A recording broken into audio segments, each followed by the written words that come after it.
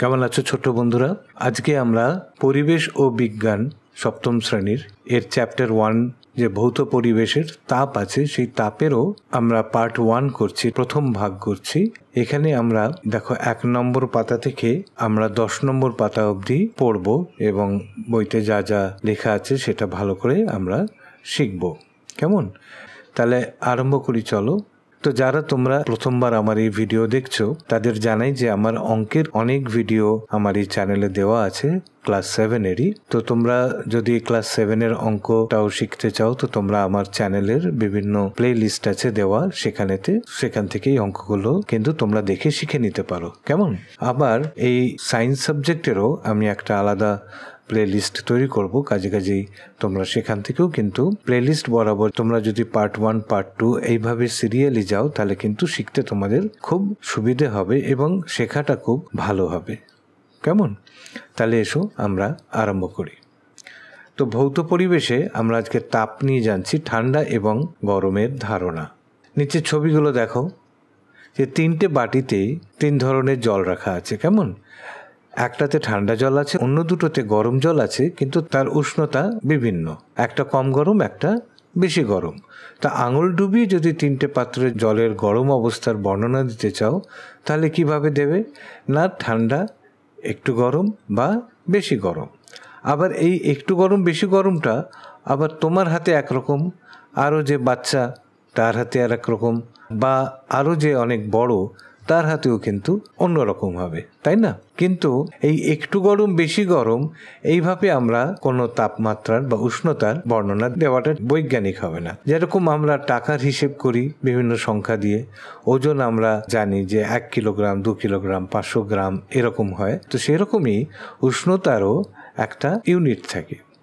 তো সেখানে দেখো উপকরণ নিয়েছি আমরা 2টো ঢাকনাওয়ালা ছোট কাঁচের শিশি, কিছুটা রঙিন জল নিয়েছি, আর পেনের একটা সরু রিফিল যেটার নিপের অংশটা আমরা কেটে ফেলে দিয়েছি, নিয়ে সেটাকে ওই শিশির ভেতরেতে ঢুকিয়ে দিয়েছি। কেমন? আর শিশির মধ্যে আছে কি একটু লাল রং দেওয়া জল। কেমন? লাল হোক নীল হোক যে কোনো একটা রঙিন জল, যাতে আমরা সেটা বুঝতে পারি। তো জলটা এমন হতে হবে যাতে শিশির মধ্যে বায়ুপূর্ণ স্থানের পরিমাণ বেশি হয়। যেমন দেখো এই যে শিশিটা, এতে বাকি যে অংশটা সেটা তো বায়ু, এইটুকু তো জল দেওয়া আছে, এর ওপরে যে অংশটা আছে সেটা তো বায়ু আছে, বাতাস আছে, তাই না? তো এখানে বলেছে বাতাসের অংশটা যেন বেশি হয় আর তরলের অংশটা যেন কম হয়। এবার এই মুখটাতে তোমরা একটা মুখে মাখার ক্রিম বলেছে লাগিয়ে দিতে, তোমরা ফেভিকুইক তোমরা লাগিয়ে দিতে পারো। উদ্দেশ্যটা হচ্ছে যাতে হাওয়াটা বেরিয়ে না যায় কোনো ফাঁক ফোকর দিয়ে। কেমন? এবার একটা গরম জলের বাটি নিলে বা ডেকচির মতো নিলে, এবার তার মধ্যে এই শিশিটাকে ডুবিয়ে রাখা হলো। তো ডুবিয়ে রাখলে কি হবে? গরম জলের যে গরমটা, সেই গরমটা কিন্তু এই শিশির মধ্যে চলে আসবে। শিশিটাকে কিছুক্ষণ বাটির গরম জলের মধ্যে এমনভাবে ডুবিয়ে রাখো যাতে শিশির বায়ুপূর্ণ স্থানের বেশিরভাগটা জলের তলায় থাকে। কেমন? এই যে দেখো বায়ুপূর্ণ অংশটা যেন জলের তলায়, বেশিরভাগটা যেন থাকে গরম জলের তলায়। তাহলে এবার কি হবে দেখবে যে রিফিলের নল দিয়ে রঙিন জল কি কিছুটা উপরে উঠলো, জল যতটা উঠলো সেখানে নলের গায়ে একটা দাগ দিতে আবার শিশির বাইরে যে নলের পোর্শন আছে সেইখানেতে জলটা উঠে এসছে, তো ওইখানে আমরা একটা দাগ দিলাম। তারপরেতে জলটা আরও যদি আমরা গরম করি তাহলে পরে দেখবে আরও ওপরে যাচ্ছে।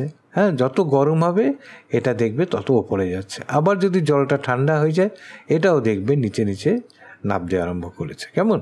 তো দুরকম উষ্ণতার জলের জন্য তুমি দুরকম আলাদা আলাদা তোমরা দাগ দেখতে পাবে। হ্যাঁ, বাটির জল দুবার দুরকম গরম ছিল, তাই রঙিন জলও দুবার দুরকম উচ্চতায় উঠেছে, তাই দুরকম গরমের জন্য আমরা দুটো আলাদা আলাদা সংখ্যা পেয়েছি। এবার তোমরা বাড়ির জ্বর মাপার জন্য থার্মোমিটার দেখেছো নিশ্চয়ই। যদি তোমাদের যখন জ্বর এসছে তোমরা নিশ্চয়ই দেখেছো যে তোমার মা বা বাবা একটা থার্মোমিটার তোমাদের জিভের তলায় বা বগলেতে দিয়ে দেন, নিয়ে তারপরে তো জ্বরটা মাপা হয়। সেখানে বলা হয় 97 আছে, 98 আছে, 100 জ্বর, 102 জ্বর, 101 জ্বর, এরকম বলা হয়। সেইটা যেটা মাপা হয় সেটা কিন্তু থার্মোমিটার দিয়ে মাপা হয়। সেই যে মাপটা হয় থার্মোমিটারেতে, মাপটা কিন্তু উষ্ণতার। হ্যাঁ, আর ওই থার্মোমিটারের ভেতরে কিন্তু জল থাকে না, থার্মোমিটারের ভেতরে থাকে পারদ। কেমন? তাই একটু গরম হলে পরেই পারদ খুব তাড়াতাড়ি নড়তে আরম্ভ করে, মানে 1 ডিগ্রিরও যদি ফারাক হয় তখন পারদ নড়তে আরম্ভ করে। তো তাই থার্মোমিটারে পারদ থাকে। তো পারদ সূত্রের দৈর্ঘ্য যেভাবে বাড়ে তার সঙ্গে সম্পর্ক রেখেই থার্মোমিটারের গায়ের সংখ্যাগুলো ঠিক করা আছে। থার্মোমিটারের গায়ে অনেকগুলো সংখ্যা লেখা থাকে, মাপ থাকে, তো সেই দেখেই আমরা জ্বর মাপি, তাই না? তো গরম বা ঠান্ডা অবস্থা প্রকাশের জন্যে এভাবে যে সংখ্যা পাওয়া যায় তাকে আমরা বলি উষ্ণতার পরিমাপ। ঠিক আছে? উষ্ণতা মাপার জন্য থার্মোমিটার তৈরি করা হয়। বিভিন্ন রকম গরমের সংস্পর্শে পারদ সূত্র, মানে পারদ যেটা মার্কারি বলে ইংরেজিতে, যখন বিভিন্ন উচ্চতায় ওঠে তখন তা বিভিন্ন উষ্ণতা বোঝায়। তার মানে কি, যখন গরম বেশি থাকে তখন পারদ বেশি দূর যায়, আর যদি গরম কম থাকে তাহলে পারদ ধীরে ধীরে কম অঙ্কের দিকে আসে। মানে যখন ধরো জ্বর নেই তখন হয়তো 97 আছে বা 97.8 আছে, আবার যখন জ্বর বেশি আছে তখন 100 দেখাচ্ছে বা 101 দেখাচ্ছে, এরকম। কেমন? এই দেখো নিচের ছবি দুটো দেখো, এখানে একটা পাত্রে কিছু জল রাখা আছে, দুটো থার্মোমিটার রাখা আছে। এই একটা ছবি আছে দেখো, এইখানেতে একটা থার্মোমিটারের পারদ দেখো অনেক উপরে আছে, আর একটা থার্মোমিটারের পারদ কিন্তু নিচে আছে। এবার দেখো এই যে জলটা তো একই। এবারেতে এখানে কি বলেছে, যে 1 নম্বর ছবিতে থার্মোমিটার দুটির পারদ সূত্রের উচ্চতা সঠিকভাবে দেখানো হয়েছে কি, যুক্তি দিয়ে লেখো। দেখো একটাই তো পাত্র, জল যেটা আছে একই উষ্ণতায় আছে, কাজেই দুটো থার্মোমিটারেই আমাদের একই মাপ আসার কথা, মানে 50 ডিগ্রি গরম আছে, তা উষ্ণতার যে পরিমাপ হয় তাকে কি বলে, ডিগ্রি বলে। কেমন? 50 ডিগ্রি আছে, এটাও 50 ডিগ্রি থাকার কথা। আবার 2 নম্বর ছবিতে থার্মোমিটার দুটির পারদ সূত্রের উচ্চতা কি ঠিক সঠিক দেখানো আছে। এবার দেখো এই দুটো থার্মোমিটার আছে, একটার এইখানে আসছে আর একটার উচ্চতা অনেক বেশি আছে, তো এটা কি ঠিক আছে? ভুল আছে। ভুল আছে কারণ যে আমরা যে যুক্তিটা এটা বললাম যে ঠিক আছে, যে একই পাত্রে একই উষ্ণতার তরল পদার্থ জলই আছে ধরে নিচ্ছে, তো সেখানে দুটো থার্মোমিটারেতে একই উচ্চতা দেওয়া উচিত। তাহলে আমরা যেটা জেনেছি যে উষ্ণতা মাপার যন্ত্র কি না, থার্মোমিটার। এবার থার্মোমিটারের ভেতরে কি থাকে, পারদ থাকে। এই দেখো এখানে বলেছে দুটি আলাদা পাত্রে তরল নেওয়া হলো, এখানেতে দুটো আলাদা পাত্র আছে। পাশের ছবিতে থার্মোমিটারের পারদ সূত্রের উচ্চতা দেখে বলো কোন পাত্রে তরলের উষ্ণতা বেশি, ক না খ।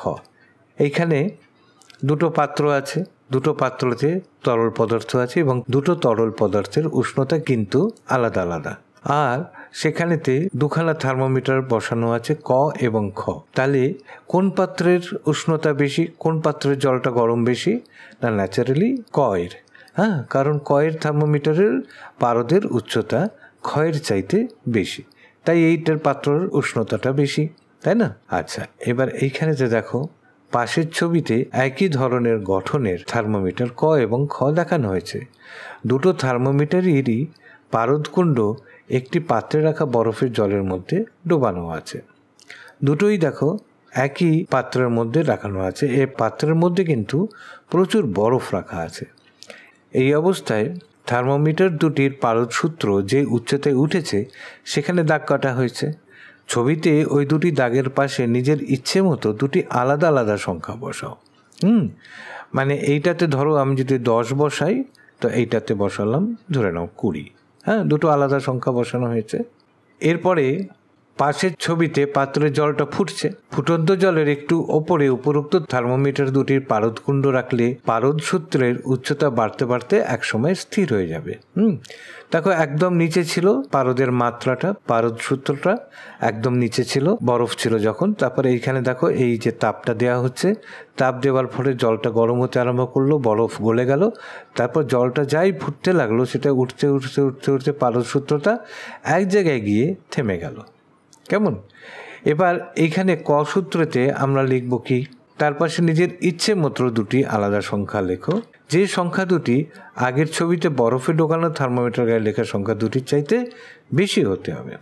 তো আগে আমরা কতে লিখেছিলাম কি 10, তো এইখানেতে আমরা লিখলাম ধরো 60, আর ওখানে লিখেছিলাম 20, তাই এখানে লিখলাম কত 70। এর চাইতে 10 বেশি ছিল, তাই না? এইটাতে 10 ছিল সর্বনিম্ন, এখানে আমরা 60 লিখেছি। এখানে 20 ছিল, এখানেতে 70 লিখেছি। ঠিক আছে? এবার গরম বাষ্পে রাখার পর আপার লিমিট কত লিখেছি আমরা? ক থার্মোমিটারে 60 লিখেছি, আর খতে 70। এখানে বরফে ডোবানোর পর লোয়ার কত ছিল আমাদের? এখানে 10 ছিল, এখানে 20। কেমন? তো ইউ মাইনাস এল, বেশি থেকে কমটা কত গেল না 50 হলো, এখানে হলো 50। তাহলে দুটি দাগের মধ্যবর্তী অঞ্চলকে কত ভাগে ভাগ করলে একটি ভাগ্যে 1 বলা যাবে? এই একটি ভাগ্যে 1 ডিগ্রি বলা হয়। এইখান থেকে এই যে 50টা বাড়লো, এটা হচ্ছে 50 ডিগ্রি বাড়লো বা ডিগ্রি। দুটি দাগের মধ্যবর্তী অঞ্চলকে কত ভাগে ভাগ করলে 1 বলা যাবে? এখানে যে 50টা হয়েছে, তো তার মানে এই ভাগটাকে এমনি করে ভাগ করতে করতে তো উঠেছে, তাই একটা ভাগকে বলছে একটা ডিগ্রি। ঠিক আছে? এখানে দেখো ঠিক সেরকম পাশের ছবিটা ভালো করে দেখো যে ক ও খ দুটি থার্মোমিটারই কিন্তু একরকম, একই জিনিস দিয়ে তৈরি। একটি পাত্রে বরফ ও বরফ গলে পাওয়া জল একসঙ্গে রাখা আছে। জল ও বরফের ওই মিশ্রণের মধ্যে দুটি থার্মোমিটারের পারদকুণ্ড ছবির মতো করে ডোবানো হলো। নিচের সারণীটি ভালো করে দেখো ও পারদ সূত্র যে উচ্চতায় উঠছে তার গায়ে লেখা সংখ্যা দুটি লক্ষ্য করো। দেখো এখানে যে বরফ আছে, এখানে এই একটা যে থার্মোমিটার ক থার্মোমিটার, এখানে দেখাচ্ছে 0 ডিগ্রি, আর খ থার্মোমিটারে দেখাচ্ছে 32 ডিগ্রি। হ্যাঁ, এটা কীরকম ব্যাপার হয়ে গেল? এটা দুটো থার্মোমিটারের মাপ। এখন আপাতত এটাই জানো, তারপরে আস্তে আস্তে আমরা জেনে যাব যে পারদ সূত্র যে উচ্চতায় রয়েছে সেখানে সংখ্যা দিয়ে প্রকাশ করা গরমের মাত্রা কত। যখন ঠান্ডা আছে তখন এটা আছে 0 আর খটা আছে 32। কেমন? এবার যে জলটা ফুটে গেল, ক থার্মোমিটারে 100 ডিগ্রি দেখাচ্ছে আর খ থার্মোমিটারে 212 ডিগ্রি দেখাচ্ছে। তো বরফ জলে ডোবানোর পর লেখার সংখ্যা কতে কত ছিল? কতে ছিল 0 আর খতে কত ছিল? 32। ফুটন্ততে রাখার পর ক থার্মোমিটারে কত লেখা আছে? 100 আর খতে 212। এবার ইউ মাইনাস এল কত হলো? 100 মাইনাস 0 কত হয়? 100 হলো, আর 212 মাইনাস 32 কত হলো? 8 আর 3 10 11, 0 আর 1 1, 2 থেকে 1 গেলে পরে 1। এই দুটি দাগের মধ্যবর্তী অঞ্চলকে কয় ভাগে ভাগ করলে পরে একটি ভাগকে 1 ডিগ্রি করা যাবে? 100 ডিগ্রি, 100টা ডিগ্রির ভাগ আছে, আর এখানে 180টা ভাগ আছে। তো এই যে থার্মোমিটারটা যেটাতে 0 থেকে 100 অবধি আছে সেটাকে বলছে সেলসিয়াস, আর এই যে থার্মোমিটার যেটা 32 থেকে 212 আছে সেটাতে বলছে ফারেনহাইট। ডাক্তারবাবুদের কাছে যে থার্মোমিটারটা থাকে বা আমরা যে থার্মোমিটার নিয়ে গায়ের জ্বর মাপি সেটা কিন্তু ফারেনহাইট থার্মোমিটার। কেমন? এবার এখানে দেখো আবার কি ভালো করে বুঝিয়ে দিয়েছে।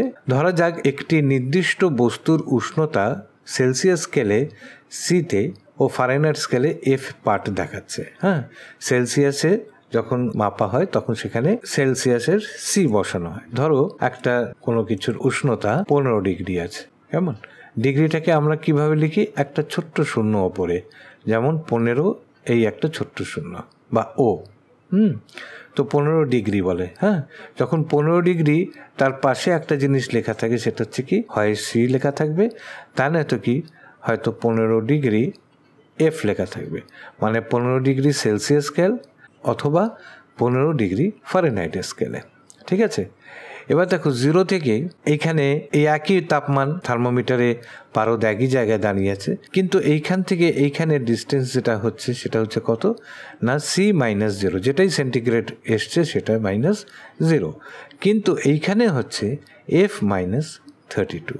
এবার আমাদের সেই একটা ঐকিক নিয়মের অঙ্ক আমরা করি, যেটা হচ্ছে কি 100টা ভাগ থাকছে সেন্টিগ্রেডে 0 থেকে 100, 100টা ঘর আছে মাঝখানে, আর ফারেনহাইটে 32 থেকে 212 মানে 180টা ঘর আছে। কিন্তু ঘরের দাগ যাই থাক না কেন, সংখ্যা যাই থাক না কেন, পারদ কিন্তু একই মাপের থাকছে দুটোতেই। কেমন? তাই এখানে আমরা ঐকিক নিয়মে বলতে পারি যে 100 ঘর সেন্টিগ্রেডের সমান সমান 180 ঘর ফারেনহাইটের, তাই না? তাহলে একটা ঘর সেন্টিগ্রেডের সমান সমান কত?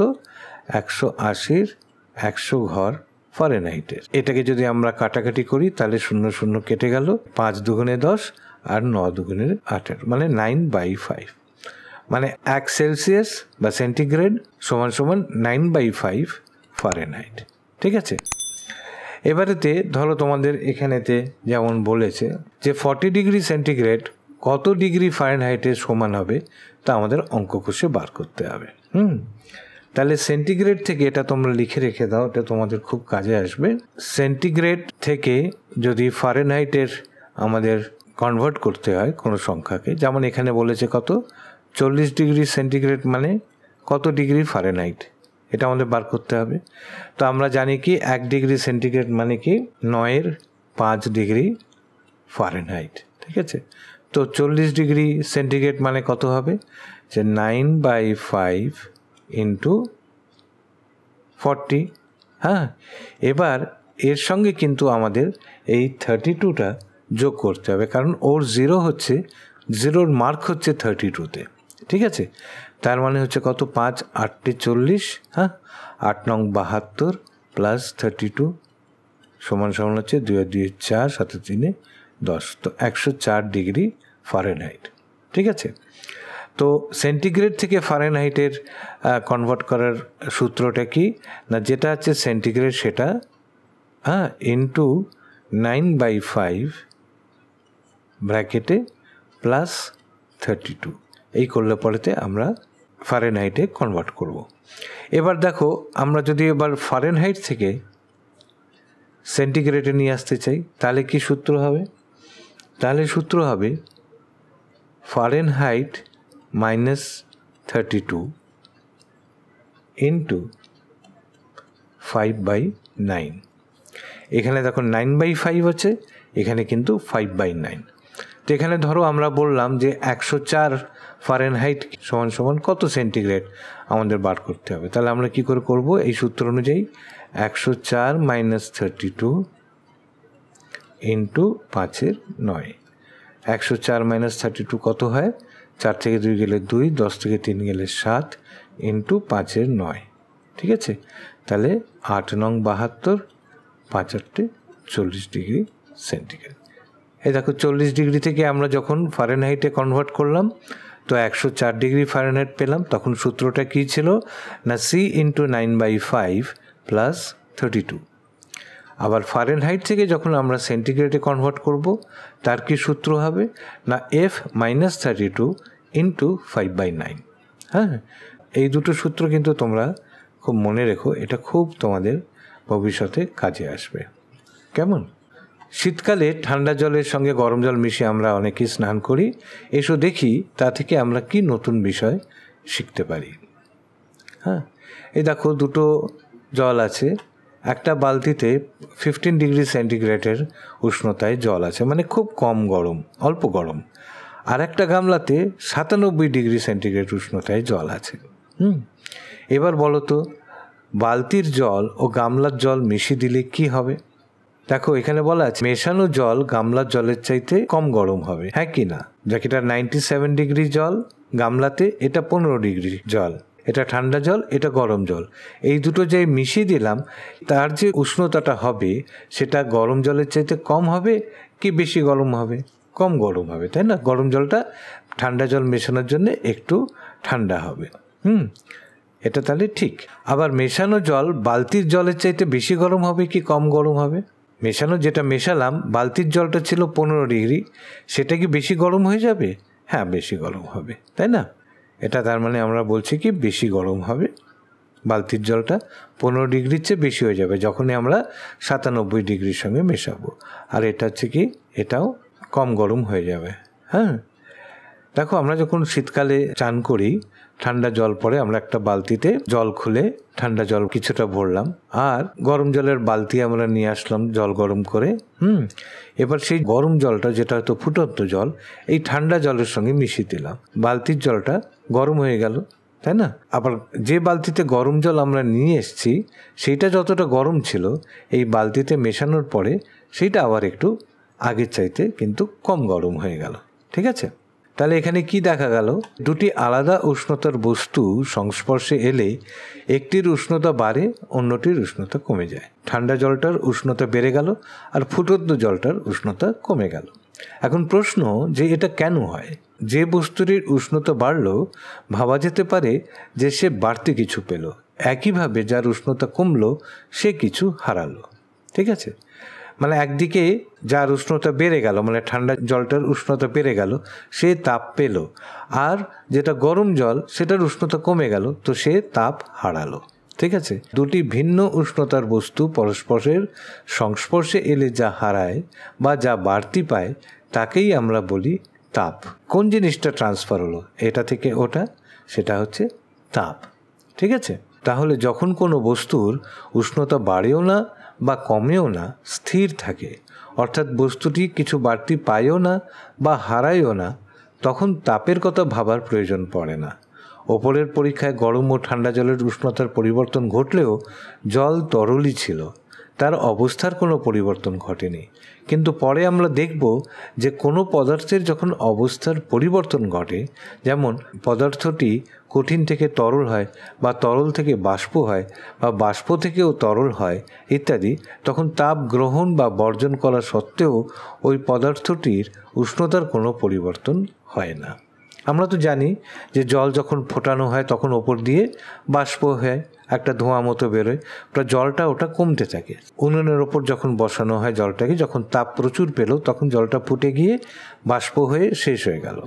বা এক বালতি জলকে বা এক বাটি জলকে যখন আমরা ফ্রিজারে যখন আমরা ঢুকিয়ে দিই তখন সেটা বরফ হয়ে যায়।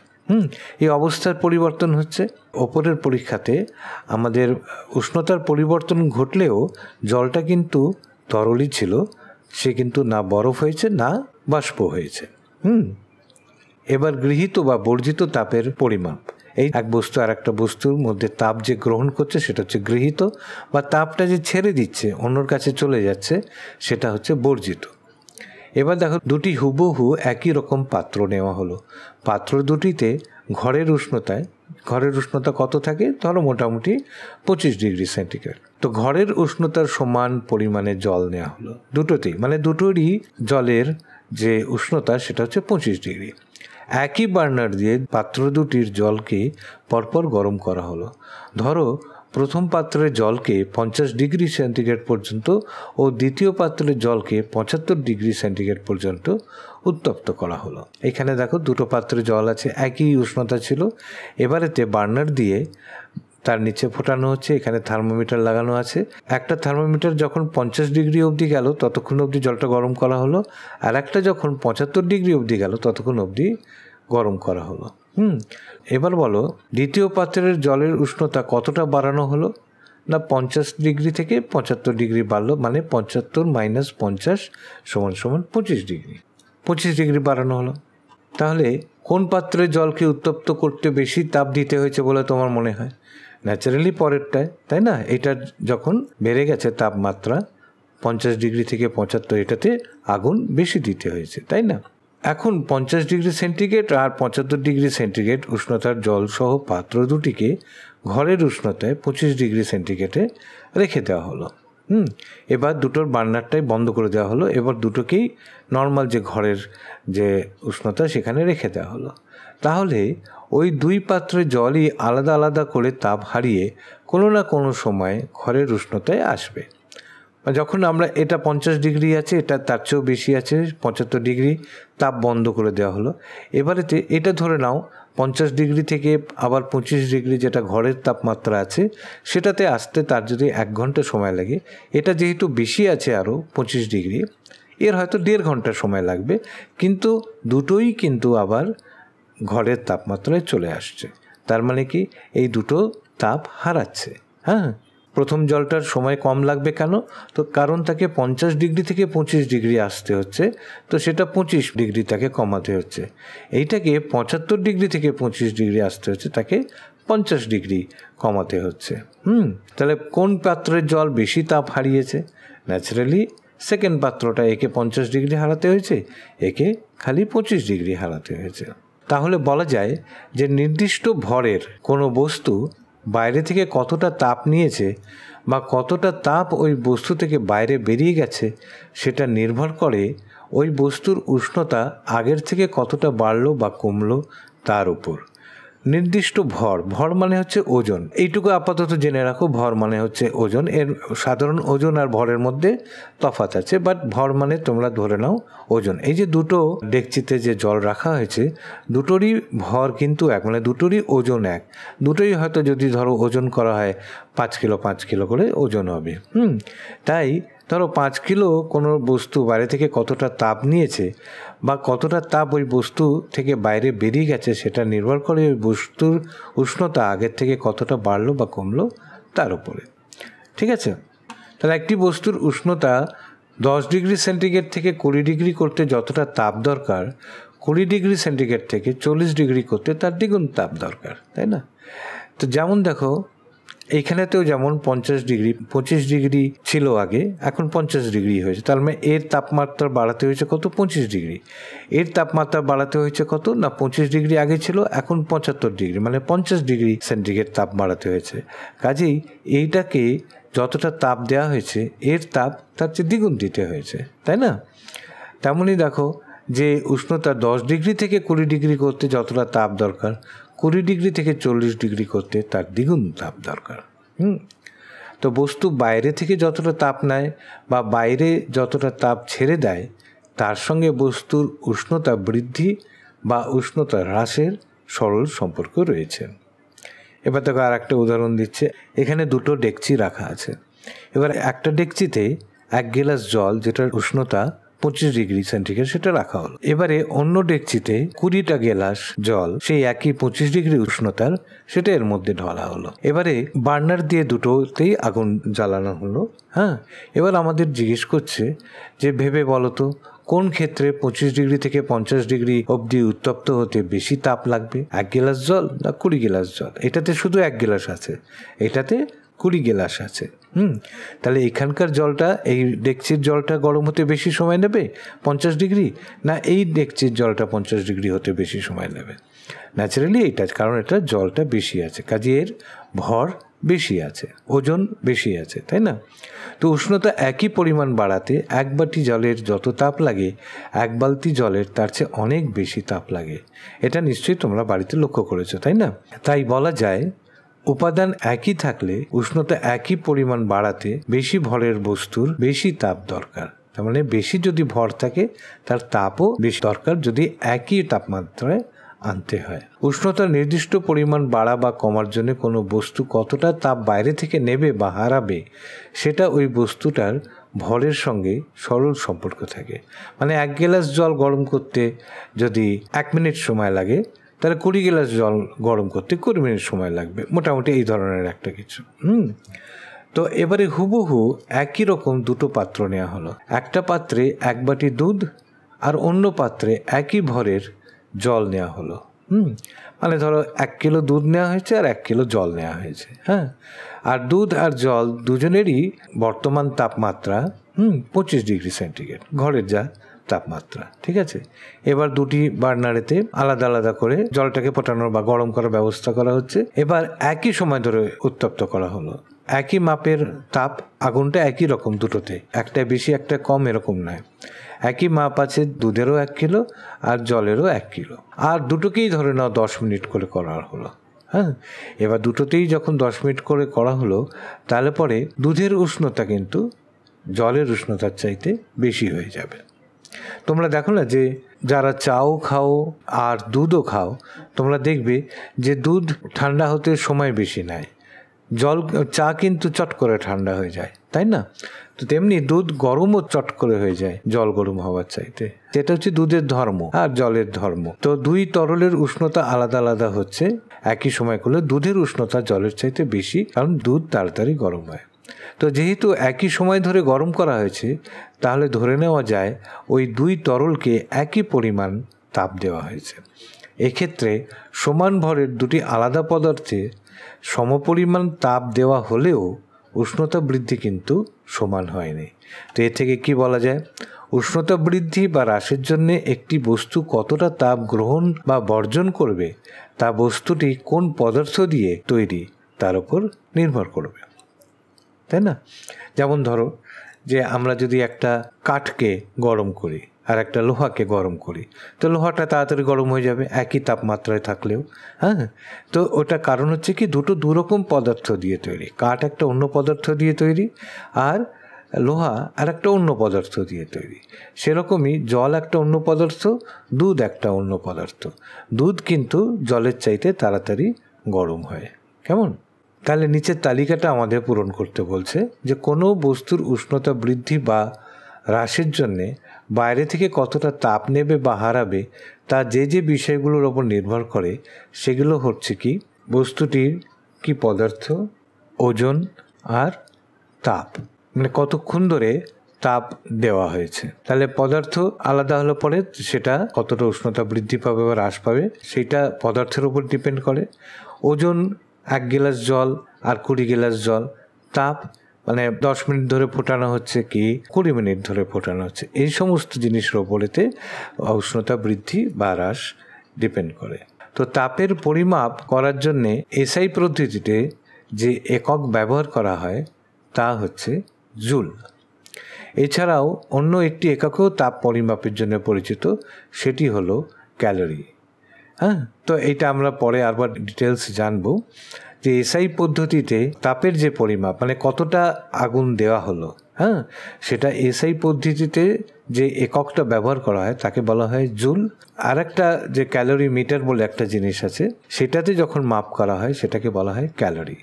ক্যালোরি কিন্তু এসআই এর একক নয়, ঠিক আছে? এসআই এর একক হচ্ছে জুল আর ক্যালোরি মিটারের একক হচ্ছে ক্যালোরি, ঠিক আছে?